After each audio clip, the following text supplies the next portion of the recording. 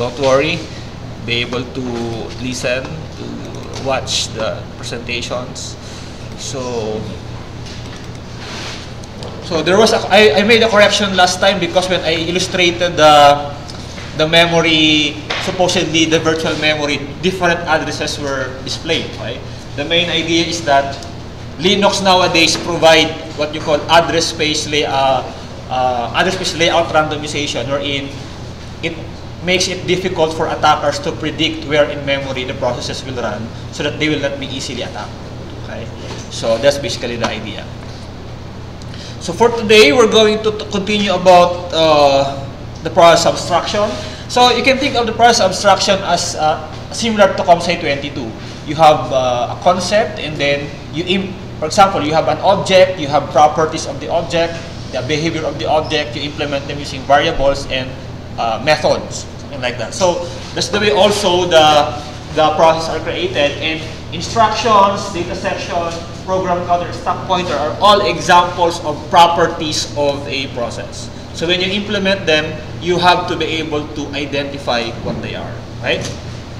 So we also discussed last time about the API, right? So an operating system must provide an application programming interface in order to kumbaga related sa processes. So thinking about CMSC125, these API here are basically the methods associated with creating the process. You get the idea? So these things are the properties of the object, and this one here are the methods of the object. So our abstraction is process. So create process, or actually it's fork, which we'll discuss later. Then we have wait, kill, exec. So those are things that are associated with the process API.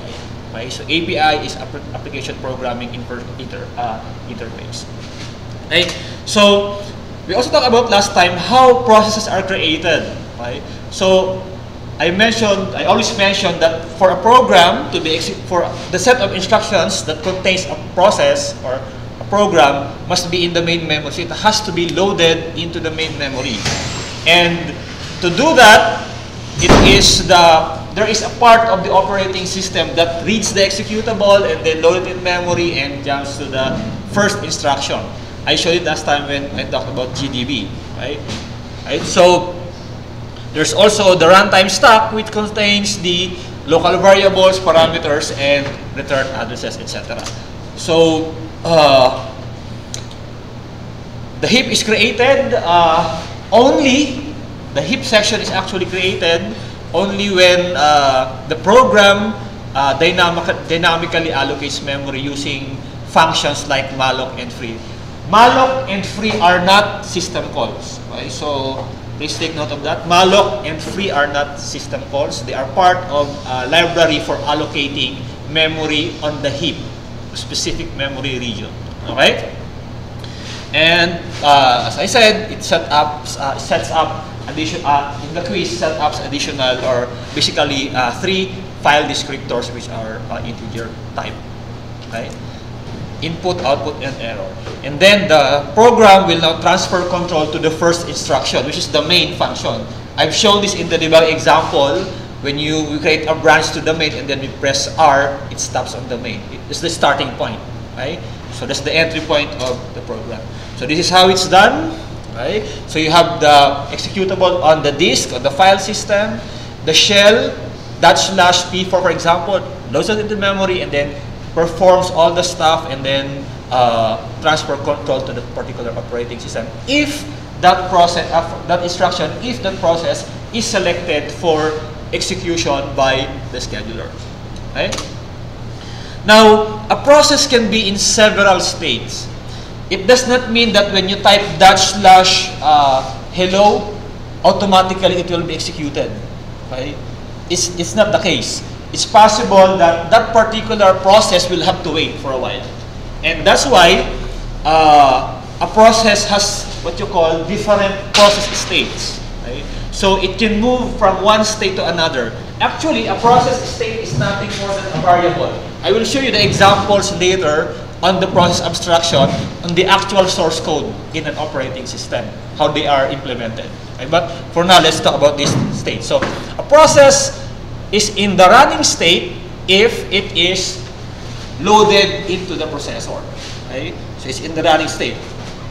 It is in the ready state when it is ready to run, but for some reason, the operating system has chosen not to run it at this given moment. So remember about virtualization of the CPU, time sharing. So if the process is ready, but there is still a process running on the CPU, then it cannot execute on the CPU. So it has to wait for a while. So it's basically called in the ready state. It's ready to execute. Okay? Then the blocked state is when a process has performed some kind of operation. However, since the operation is not yet finished, in particular I/O operation, then the status of the process is blocked. Meaning, it is not executing in the CPU, it is not ready, it is waiting for some event to complete before it can proceed to the state that it needs to be, like the ready state running. So before going to running, it has to go first to be in the ready state. The process has to be in the ready state first. Okay, you get the idea? So in a way, you can represent this as a state transition diagram. Okay, so arrow something. So this is a state transition diagram. So at the rightmost, you have the ready state. Okay? So when the scheduler selects a particular process to run on the CPU, that is, okay, so you see here the schedule, then it is the state is changed into a running state. When that process is removed from the CPU and is just doing something else, not necessarily I/O, it goes back to the ready state. Let's say this will happen, let's say, if the policy of the scheduler is round robin, let's say after 5 seconds of execution, a process has to be removed from the CPU to make way for another process, then it will be descheduled, but it will still be in the ready state. However, if the process, let's say, opens a file, right, then that operation takes some time. Right? So it will not go to the ready state, instead it will go to the block state. Meaning, it's waiting for an event, let's say I/O completion event to finish, and then only when it is finished, it will be its state will be set to the ready state. You get the idea? So whenever you do I/O, you go to the block first, and then after the completion of the I/O, you go to the ready state, and then the scheduler will probably schedule you later. So it is important to remember that the scheduler, which is part of the kernel of the operating system, will only select processes which are in the ready state. Right? So there is actually a queue for blocked processes waiting for an I/O device. Remember, for example, you're reading a disk, right? There are data structures, basically linked lists, that queues the processes waiting for the completion of I/O event. Right? So in a way, if you have the disk here, if there are several processes that are reading files on the disk, they have to queue. Right? For example, this process will be in block state because it is waiting for the completion of the I/O. Once it's done, it will be removed from the queue, and then it will be added to the ready queue, okay, of the process list by the operating system. And then this one will be the next process to read from the disk, and once completed, it will be removed from the block state, it will go to the ready state, and then be scheduled by the processor. Okay, you get the idea? So that's what we mean by that. So essentially, the operating system maintains these data structures, right, to be able to manage these things, right? So basically, that's why you need background in CMSC125 is linked list. Most of the implementation, most of the data structures used in the operating system kernel are linked list, basically, list. So what are those lists? We have the first one, the ready process list, meaning it is a list of processes that are in the ready state. So I told you a while ago, okay? So this is a list of blocked processes. Okay? There's also a separate list for ready processes, and there's actually a pointer, this one here, a pointer to the current running process. Okay? And there is also a register context. Okay? The register context is basically the state, the contents of the registers which represent the state of the computation of the process. Right? And the second data structure is called the register context. Right? So the abstraction, diba, process is the abstraction. When you implement them, they are usually called PCB, right? Process control block. So this one here is treated as a process control block. This is a process control block. So you can think of this. If you've implemented linked list before, you have structures that defines each node in the linked list, right? So each node basically is treated as a process control block in the linked list. Okay, you get the idea? So it's a C structure that contains information about the process. Now, to give you an example, this one is the register context, okay, for the x86 kernel. Right? So you see here that it contains the state of the contents of the register, which represent the state of the computation of the process. So halimbawa, nandyan yung EIP. This is a 32-bit operating system, so EIP is the pointer to the next instruction to be executed, the program counter, right? Then the stack pointer and other registers that represents the context of that process, right? And then in xv6, you have the different states. So kanina I only mentioned about ready, right? So you have here ready, running, and blocked. But it depends on the operating system. Running is equivalent to this running state. So it's basically an enum. Okay? When you say an enum, have you used enum type in your C program? Okay? So basically it just maps to integer. So 0, 1, 2, 3. Okay? So enumeration type. Okay? So runnable is basically the ready state. Okay? So that's the idea. Okay? And this one is the contents of this process list here. Okay? Not process, but rather the higher level process control block. So what are the fields that are, you can think of this as a class, okay, in Java. Okay? So this is the process control block that describes the particular process. So I said last time that a process will have a memory, okay, which contains the instruction and the data. So basically, you need to have a pointer for that. Okay, you also have the size of the memory, pointer to the kernel stack. This variable here, this field here, represents the state of the process.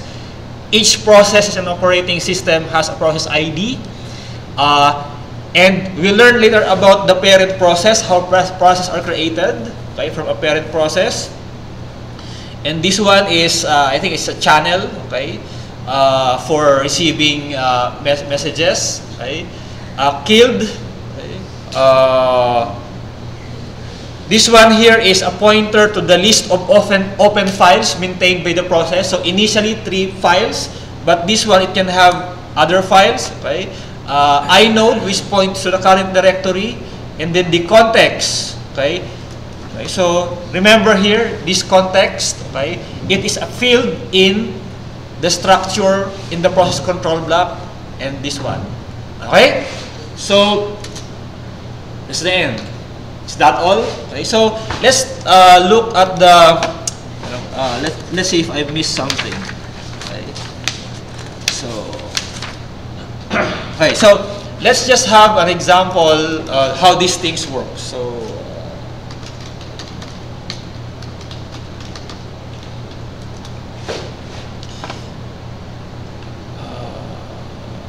Okay, so this is the source code for this This code is written by a lab from MIT. So just made a copy here. And let's see if this will build in this setup.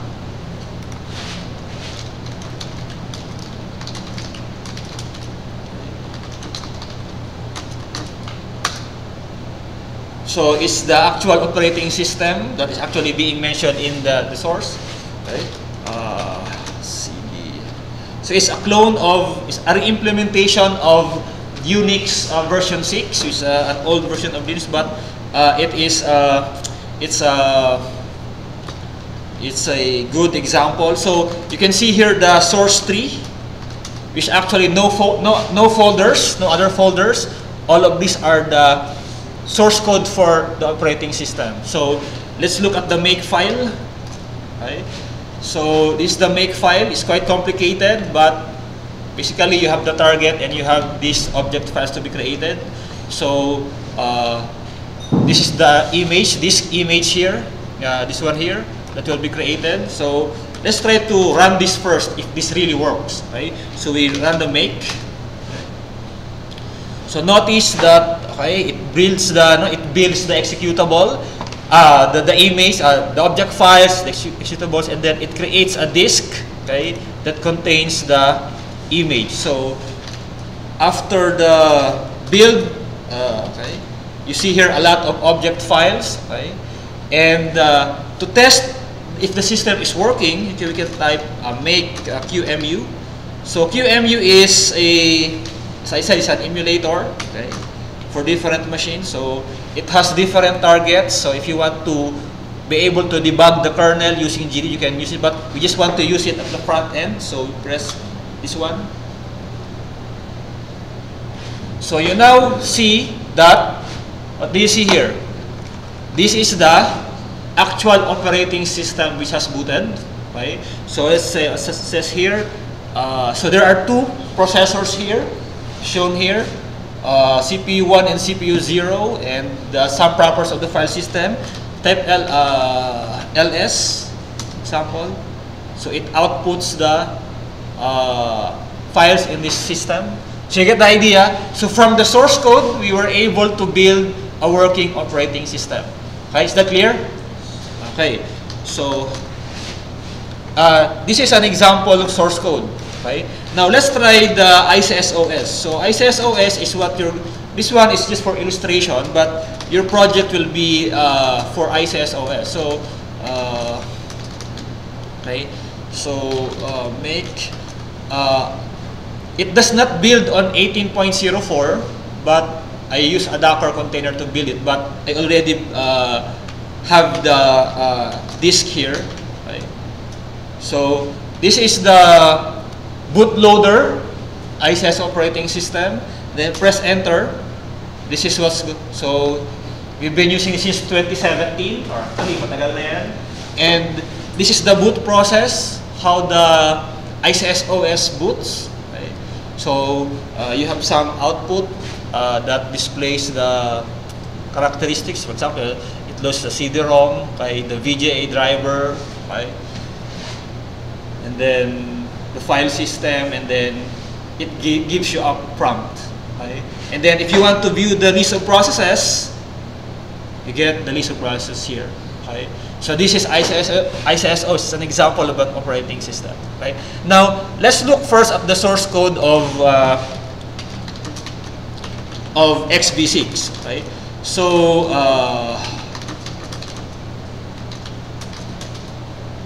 so if you took, okay, so let's.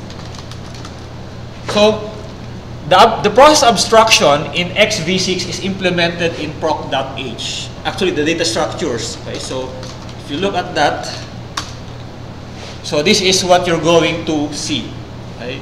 So this is an old version of XV6, but it works, right? You've seen it from the source code to the build to the execution. You've seen, so it works. So the context, basically, of the XV6 OS is this one. So these are actually just variables or fields in the structure that represents the state of the computation. So the stack base pointer, and basically the important thing here is the instruction pointer, because it stores the state.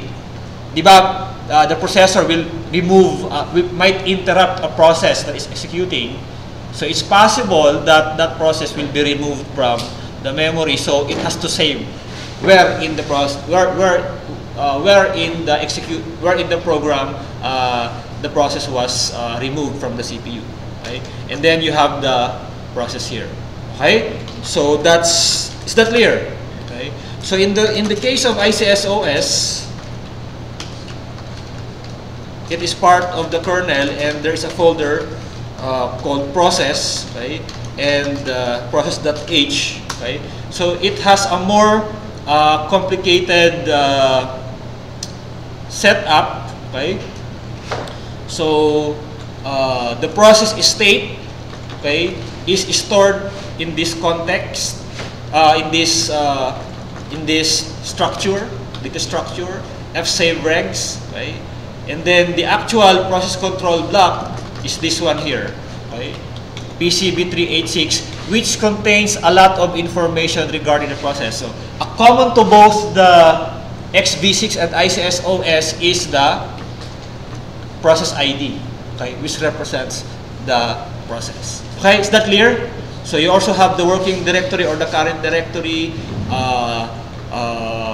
You'll be able to study this later in the lab, but this is how you abstract the concept of a running process. That's just what I would like to emphasize in this discussion. Okay? So, are we done with the... okay. So there is no slide here, but during this, there's no slide for process swapping. Okay, process states, but to illustrate that process state mechanism, yung transition, kung paano nag-transition yung isang process from one state to another. So, in the book, you have a table there at the same time, and you have a process, right, P0 and P1. The time progression is, let's say, 1 to 10. 1, 2, 3, 4, 5, 6, 7, 8, 9, 10. Okay? So, initially, for example, the operating system selected process 0 to run. Okay? So, this one is running. At time 1, nagra-run pa siya. At time 2, nagra-run pa siya. And then, at time 3, nagra-run pa siya. Okay? So, after some time, so, since isa lang yung CPU mo, run. So, ibig sabihin, si P1, tinayip mo na siya, pwede na siya mag-execute, ready siya. Okay? So, at time 2, ready pa rin siya. At time 3, ready pa rin siya. Now, at time 4, for example, okay, si P0 tried to read data from the disk. Okay? So, nag-read siya ng data from the disk. So, ano na yung magiging state niya? Tatlo lang yung state kanina, di ba? So, ready, running, saka block. So, nag-read siya ng disk, I.O. Ano yung state niya? Block. Okay? So, habang hindi pa tapos yung block, hindi pa tapos yung read, block siya. Now, ang mangyayari, si scheduler, marirealize niya, oh, si P0, block pa siya. Maybe, we can now let P1 run. So, at time 4, we enable P1 to run. Okay? Now, at time 5, hindi pa rin tapos. So, we allow that. Okay? Block pa rin siya, and then we allow P1 to continue running. And then at time 6, the process is still blocked. Okay? Then, we still allow P1 to run. Okay? Now, at time 7, tapos na yung I.O. Okay? Ano na ngayon yung naging state ni P0? Running na ba agad siya? Hindi pa. Si-set muna siya sa ready. Okay? Ngayon, kung ready na siya, pwede actually piliin niya agad siya ni scheduler or ni OS. Pero dito, running pa rin yung running pa rin yung isa, okay? And then at time 8, halimbawa, nag-decide si scheduler na kahit ready na to, i-allow niya pa rin na mag-run yung isa, si P1. Okay lang yon, okay? And then, eventually, halimbawa, parang ang nangyari, sabi ni scheduler, di ba, ready dito si P0, si P1 dito running. Nakita ni scheduler, teka, isang instruction na lang, matatapos na rin naman si P1. Instead, although ready na siya, pwede mo na siyang i-run dito, hintayin namin matapos to kasi natapos na rin naman siya. Last instruction na yan eh, di ba? So, ang mangyayari, this will just be allowed to finish, kaya ready pa rin siya, and then you have running. So, ito yung parang progression ng process execution. You get the idea? Okay? So, that is basically what we mean by the scheduler. So, yung decision, kung ano yung, at this point kasi, this is the turning point eh. Sa time 8, pwede nang mag-decide yung scheduler or yung operating system na i-allow niya na si P0 mag-run. Pero, since yung policy niya, halimbawa, is to allow na malapit yung, i-allow mo na yung process na malapit nang matapos to completion. Kaya, at time 8, pinatapos na siya, and then saka lang ngayon nag-proceed si P0. Okay, you get the idea? So that's what we mean by that. Okay? Now, if you are working on a Linux system and you are interested in some of the commands, are there questions about this? None? So, about processes, kasi remember that if you're going to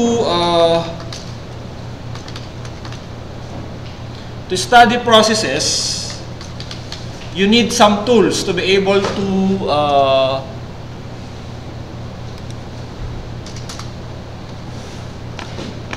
manage process. So I maintain this site, this basically list of commands that allows me to manipulate commands. So in a typical Linux operating system, okay, we have tools to be able to manage processes. Okay? So, if you have a multiprocessor system, okay, for example, you would like to know on which processor is Firefox running. Okay? So, Firefox is a process. So, you can use the basic command ps -a grep Firefox. This is the web browser. Okay? So, this is the Firefox process. Okay? It has the process ID here, and we're in the terminal and the time it is running. Okay, so if you want to know which processor, kasi meron tayong 4 cores dito, okay, you can actually check kung saan nagra-run na processor core yung Firefox. So notice na in this example, okay, Firefox is at this point, it's running in processor 3. Sometimes it's running in processor 0. You get the idea? So, that's one of the roles of the operating system. Managing, scheduling these processes. And you will see that it is not actually fixed to a particular processor. Okay? You get the idea? And what if you are interested to determine which processes are running on a given core? Okay? So let's say I want to know what are the processes running in core 1 or core 1 as shown here. So this is an environment variable, shell variable. Okay? So you can see here that at that point in time when the command was executed, these are the processes with this process ID running on this particular core. So if you want to look at core 3, because there are 4 cores here, so there are 2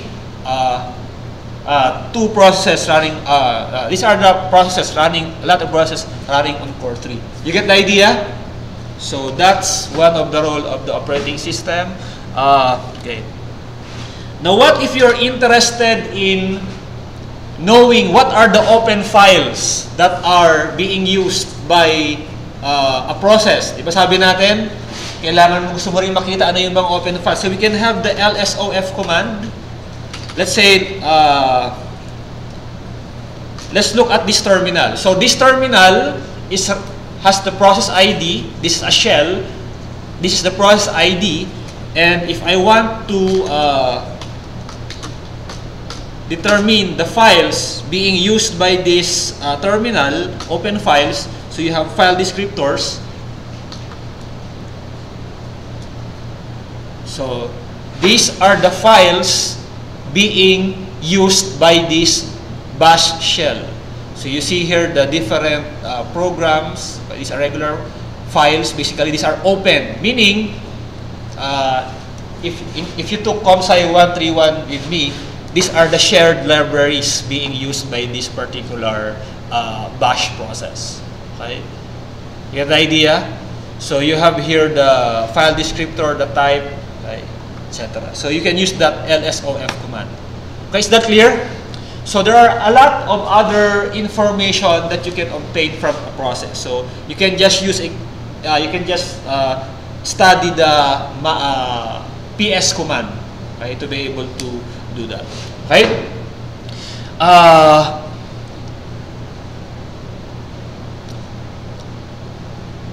We'll talk about threads later. Okay? But we can also look at the command ps3. Okay? So let's say ps3. Okay? Processes are actually created in a hierarchical manner, which we'll discuss in the next chapter. Okay? So you have the system D here as the parent process. Traditionally, you have the init process if you have system 5 initialization, system V initialization, but nowadays, yung init system ay nag-change na sa system D. So you see here the root process system D. Okay?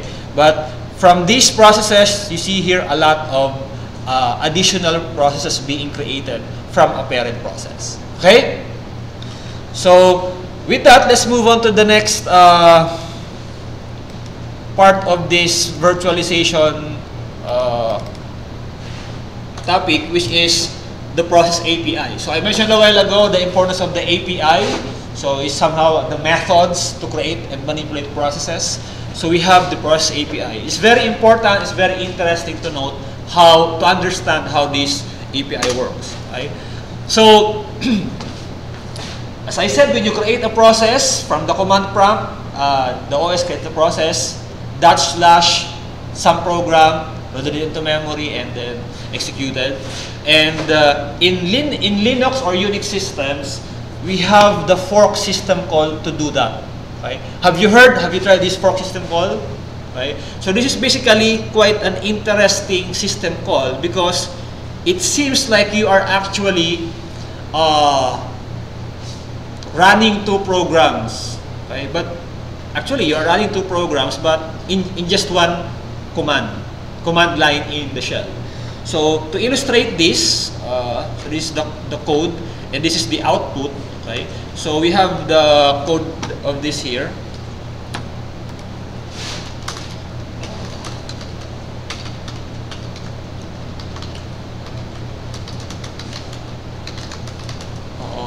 I think this is CPU. Okay, CPU API. So make cat P1. So this is the code for that. Okay. So let's examine the code. stdio, stdlib, and unistd. What is this unistd? This is called the Unix standard. Okay. So where is that located? vi user src. Maybe user include. Yeah, so user /usr/include unistd. So ano yung mga laman niya? Okay. So this is part of the GNU-C library. And one of the so POSIX is an example of the POSIX API. Okay? POSIX API. So the POSIX API is is the API where most of the system calls, the description of the system calls for Unix type operating systems are based. Okay? So nandito yon. And for example, yung file descriptor na std out. Ito natin. Okay? So as you can see here in UniSTD, this is the place where the constants for the file descriptors like std and in out are defined. Okay? So 0, 1, 2. Okay? So stdn 0, out I1, and stdr I2. Okay? So when we run this program, yung P1, okay, this is what happens. Okay? So the hello world has the process ID 9519. Okay? And then the hello, I am a parent of 9520. Okay? And then this is the child of the process. So, medyo tricky to kasi if you look at this code. Okay? So, the fork system call actually is a function that returns twice. Okay? You get the idea? It's the only function that returns twice. Normally, a C function returns one only, right? But this one, it returns twice. One in the parent process and one in the child process. So let's look at the code. So you see here, first you have hello world PID, which displays this process. Okay? Parang you have this function, get PID. This is part of the API. Remember, dun sa sa slide natin,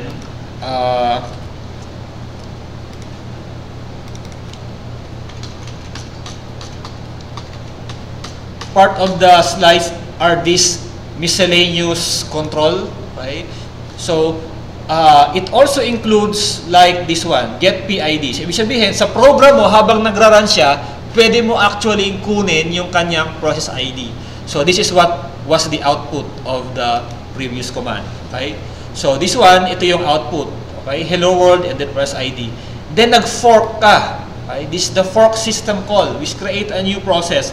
What happens is that first it checks if the return value is less than 0. Pag nag-fork, pag less than negative yan, ibig sabihin yan, ibig sabihin yan, nag-fail yung pag-create ng process. Ano yung mga scenarios na mag-fail yung pag-create ng process? Halimbawa, pwedeng pag wala ka ng memory or na-reach na yung limit ng number of processes. Okay? You can actually set a limit on the number of processes running on the system. Or nawalan ka na ng memory. You can actually try what you call a fork bomb. Okay? What it does is you have an infinite loop, and then what you only do is call fork several times. Okay? And if the system is not configured to protect from a fork bomb, the system will freeze basically because you run out of memory and you simply create a lot of processes. So the fork bomb. Right? So this will fail. Okay? And then else, if the return code is 0, it creates a child process, right? So pag 0 siya, pag 0 yung na-return ng fork, ibig sabihin yan, ang nagra-run yung child process. So you see here, I am child, okay? And then else, okay, it will return actually to RC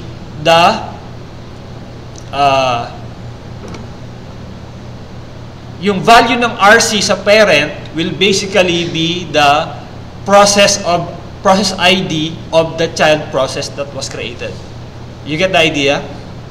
So, pag tinignan nyo kung code na to, kung wala kayong idea ng fork, parang ang idea, magtataka kayo. Bakit yung dalawang, di ba? Bakit yung dalawang condition nag-hold true? Di ba? Traditionally, when you program, parang isang case lang dapat yan, di ba? Okay? So, bakit yung parang dalawang condition yung trinit niya? Okay?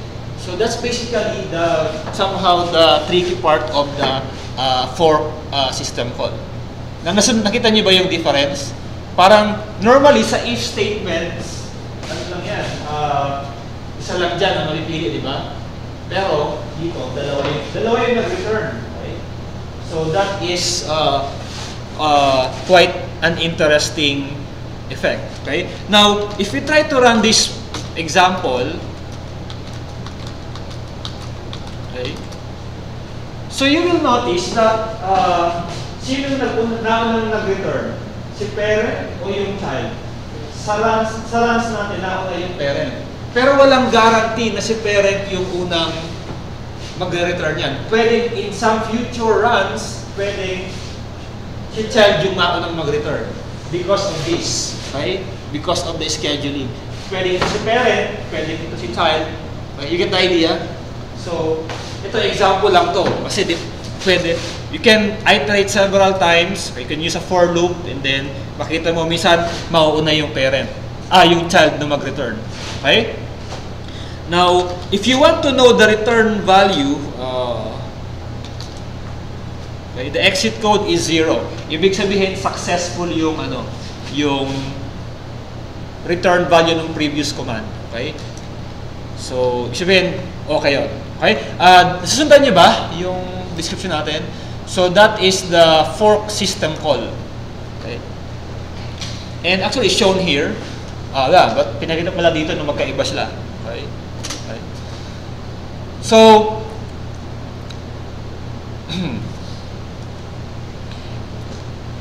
now, itong scenario na to, na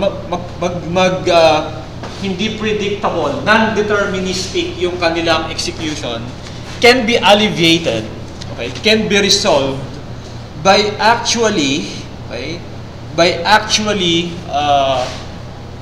allowing the parent to wait for the child process to die. Okay? Ang illustration kasi natin dyan, the way we run this command, okay? So pag nag-PS ka, meron kang shell process dyan, di ba? In this example, the shell process is 7486. Okay?